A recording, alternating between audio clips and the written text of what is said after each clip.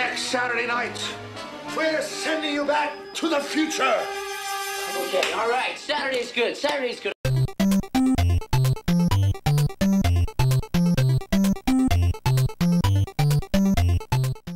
A little over a year ago, I made a video on a somewhat obscure NES game called Startropics. Now, normally I would tell you to go watch it, but it was my first video, so it sucks. So basically, I thought it was a very fun, charming, and challenging little adventure game that has become one of my favorites on the NES. It's something I highly recommend you try one day if you haven't already. But that's not what we're here to discuss, of course. In 1994, Nintendo IRD developed a sequel entitled Zoda's Revenge: Startropics 2. This was released in 1994, which was really late into the Super Nintendo's life. It was a part of a campaign to keep the NES alive. They released a new model of the NES and continued to publish high-profile games such as Kirby's Adventure, Mega Man 6, and our game in question, Startropics 2. It ended up not selling all that well and got decent at best reviews from critics at the time. Plus, people had moved on to the SNES and Sega Genesis by this point, so this game wasn't on people's radar. Not to say the first game was on everyone's radar either, but I digress. Even now, people don't really bring up the sequel all that much. It's always the first game. So is this second entry worth remembering? Or should we leave it in the dust? This is Zoda's Revenge: Startropics 2. The game starts up with Mike receiving a telepathic call from Mika, who is the princess of the alien race we saved in the first game. She gives us a code that needs to be deciphered. Mike then sees if Dr. J can crack the code. It reveals an ancient spell that, when recited, sends Mike back in time. We then end up all the way back in caveman times. After finishing the first dungeon, you come across a stone. Mika then informs us that it is a tetrad. Yeah, this game's collectibles are a bunch of Tetris pieces. Well, they've definitely kept that quirkiness of the first game, thankfully. A funny thing is, in the Virtual Console release of this game, they're just called blocks because of copyright issues regarding the Tetris brand. But they probably could have thought of something a little more creative than that. But anyway, Mike is instructed to travel through various time periods and seek out the tetrads. For some reason, it's not really explained why we're doing this until the very end, but it's nothing to get worked up over, really. I mean, this is an NES game where you're collecting Tetris blocks. I think we can cut it some slack. Later on in your adventure, Zoda returns and tries to steal a tetrad. Apparently there are 3 forms of Zoda lurking around, so now Mike has to stop him along with getting all the tetrads. So yeah, this game is all about time travel. You visit several places such as Egypt, London, and the Wild Wild West. While in these different places, you encounter several famous people throughout history like Cleopatra, Leonardo da Vinci, and even some fictional characters like Sherlock Holmes. And while all these locations do take the tropics out of Startropics, I honestly don't mind. All these radically different locations add a ton of visual variety to this game that I quite like. While I did enjoy the peaceful yet adventurous vibe of the first game, I gotta hand it to the sequel. These overworlds are vastly more interesting than the ones in the previous game. There, the environments were very bare bones. They didn't look all that remarkable, and there wasn't much to do aside from talking to the locals. But here in Zoda's Revenge, that's pretty much the opposite. These overworlds look really nice for NES and are quite detailed, which is something I was glad to see. Not only that, but the dialogue is far better here. The writing is far more interesting and fleshed out this time around, keeping the cutscenes decently engaging. Even the random NPCs were decently entertaining. The first game's humor was very comparable to the Mother series with its more subdued and unobtrusive jokes. Here in the sequel we get way zanier jokes, which I'm all for. Nonsensical humor is something I find really entertaining when done well. And while this isn't Ren and Stimpy, you still encounter a ton of wacky scenarios. While in ancient Egypt, for example, Cleopatra tells you to go get a pizza and bring it to her because the one she ordered was running late. It's so ridiculous in the best way. Another example is in the Wild West.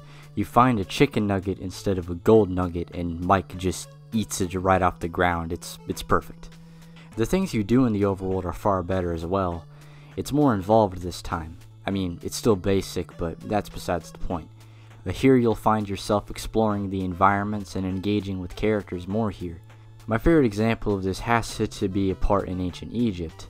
The entrance to a pyramid you have to enter is blocked by a force field, and you need a special ability to get past it. You're instructed to find this grassy area and go through a maze.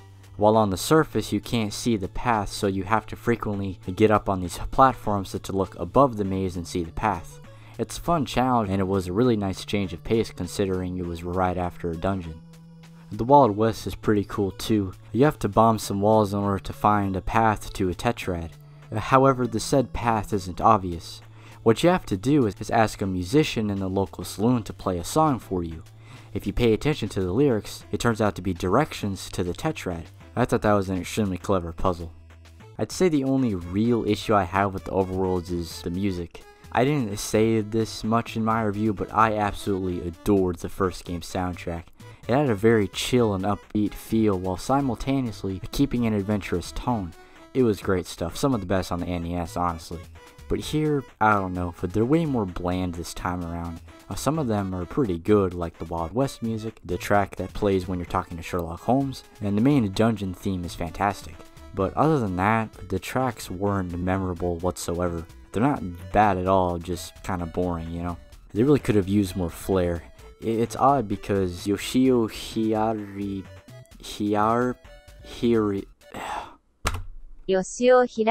That guy, who was the first game's composer, returned for this installment. Although there was one extra composer, so maybe he was responsible for the lackluster soundtrack, I don't know. So aside from the music in most places, these overworld portions are pretty fantastic all things considered. They're a vast improvement on the originals, and the originals weren't even bad to begin with, so it all checks out. But of course, that's only one portion of what this game has to offer, but unfortunately these dungeons were a major disappointment. So allow me to explain just why that is. But first I'd like to briefly say why the original game's dungeons worked so well. They had a great balance between combat and light puzzle solving that kept the player engaged and challenged.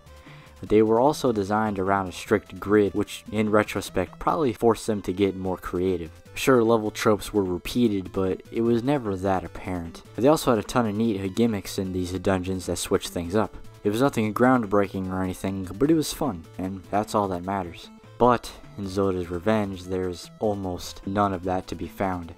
One thing that's immediately noticeable are the controls. Instead of keeping the original control scheme of the first game, they adopted something more traditional. They also ditched the grid-based structure of the dungeons. You can move Mike in 8 directions and even maneuver him during a jump. I honestly don't have a big deal with these controls, although they did feel a bit slippery at first, but I got used to it in no time. However, the jumping is very, very awkward. It's kind of hard to explain, but it feels both too stiff and too lightweight at the same time. It can be hard to judge your jumps here. I found myself undershooting my jumps a lot, which led to some frustrating moments from time to time. But back to the normal movement, I think this was done so the game could be a bit more accessible for some. See, at the time, critics complained about the unconventional controls of the first Startropics, so it seemed like a logical move on the developer's part. It also makes combat just a bit smoother here. You can definitely dodge things more easily. But that leads me into why these dungeons fail. There's so much focus on combat this time around. The first 2 dungeons are essentially just enemy gauntlets. Room after room of combat with some mediocre platforming elements sprinkled in there. It's just boring. Nothing exciting goes on. There's hardly any element of puzzle, just mindless fighting, and the fighting isn't much to write home about in the first place. It really left a bad first impression.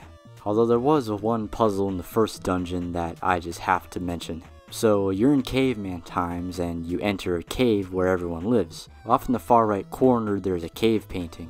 Nobody knows what it means, it's just a series of symbols. I thought it might turn up again, but I didn't really think much of it. Well, it turns out that near the end of the dungeon, you're faced with this room.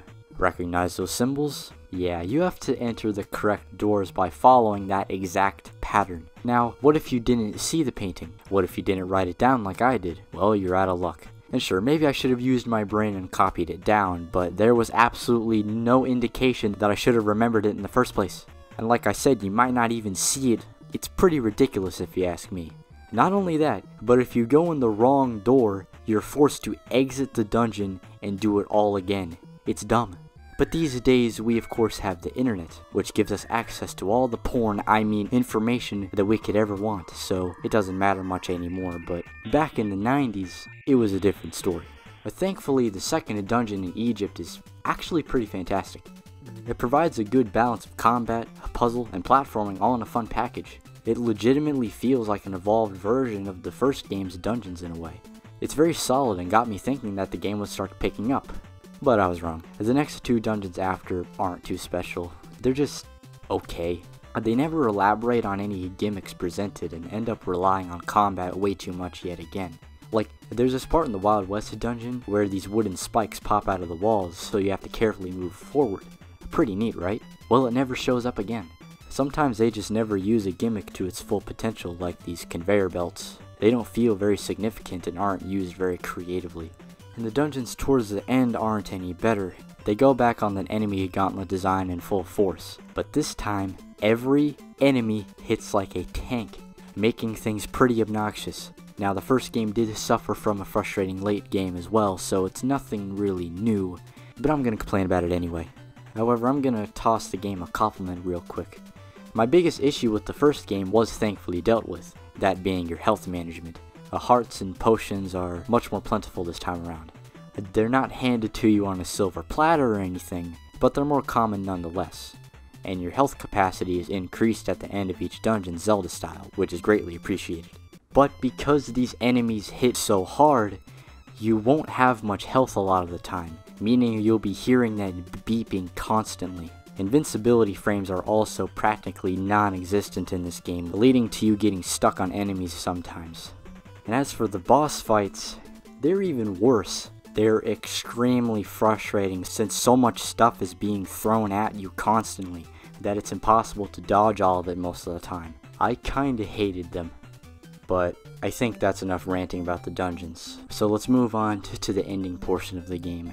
After you nab the last Tetrad, Mika calls you once again and informs you that there's trouble back at Sea Island, which was a location from the first game. So Mike returns to the present, and it turns out that everyone in Coral Cola has been turned into wild boars by Zoda. The final dungeon is actually a recreation of the first dungeon from the original game, which is a nice callback. But the best part about this is actually the boss fight. Back in Startropics 1, the dungeon's boss was a giant snake that you attack by shooting fire into its mouth, eventually burning off its skin, leaving behind a skeleton. Well, the boss in the recreated dungeon is that skeleton, which I thought was a pretty cool touch. Though the fun, it doesn't quite last. See, afterwards you have to go through a boss rush. Now, I don't have a problem with boss rushes, but there is a big issue here. Like I said earlier, the boss fights in Startropics 2 are pretty bad. Due to the constant attacks, they end up becoming endurance tests. So with this boss rush, they essentially made an endurance test out of endurance tests, and it sucks. Now, you are given a plethora of hearts and potions, so that's good, but they won't last. It's all pretty unnecessary and the game really didn't need it. Though it was kind of fun mowing down the earlier bosses with a fully charged psychic attack. The final fight with the Zoda isn't much better. I mean, the first phase is okay, if a bit long. He just shoots projectiles at you and can even turn you into a boar, which was pretty funny, I'll admit. But the second phase is simply ridiculous. Look at all of this. How are you supposed to survive this? Not only that, if you die during the Zoda fight, you don't just restart the fight with him. Oh, no. You have to redo the entire boss rush. Why? That just wastes everyone's time.